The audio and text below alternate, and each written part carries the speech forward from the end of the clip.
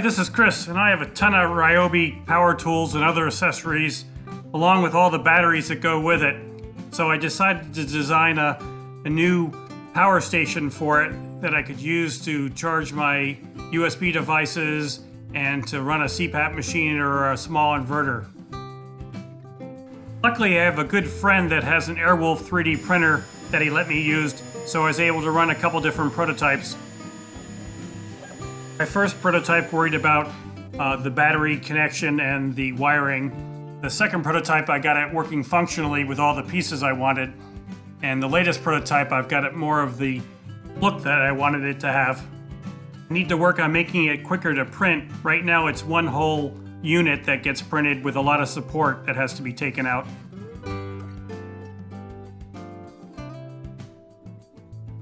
To assemble it, I started by putting the two switches in.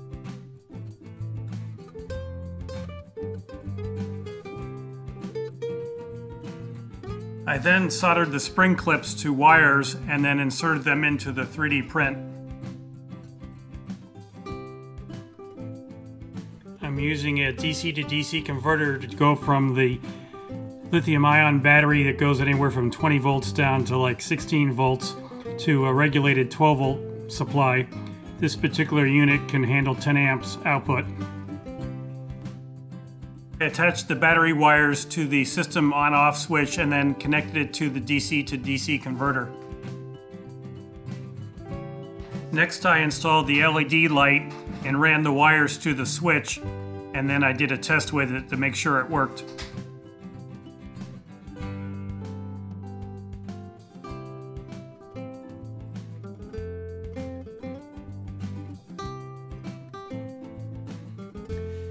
You can order a bunch of different kinds of sockets. Here's a 12 volt cigarette light socket. You can just get 2.4 amp USB sockets. This one has a type C plug plus a quick charge 3 amp socket. And this one has two different quick charge 3.0 sockets. So you can put these in any configuration you want. My big fat fingers, it was a little bit of a bear to get the sockets in and wired up. And it was even harder for me to get the screws to hold in the back of the DC to DC converter. Future revisions, I think I might put nut holders right into 3D print.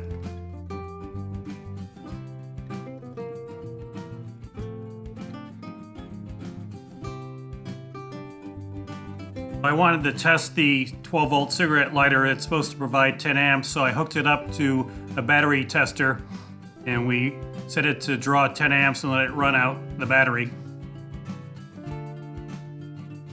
Okay, the P194 9 amp hour battery is supposedly rated for 162 watt hours. Pulling 10 amps through the DC to DC converter, we ended up only getting 133 watt hours. We tested all the other ports and they all were able to produce the amount of current that they said they could. Well, this has been a real fun project. I'm going to put the CAD files and the print files over on Thingiverse, and I'll put links to all the parts that you need to build it. If you like the project, give me a thumbs up and subscribe. Thanks.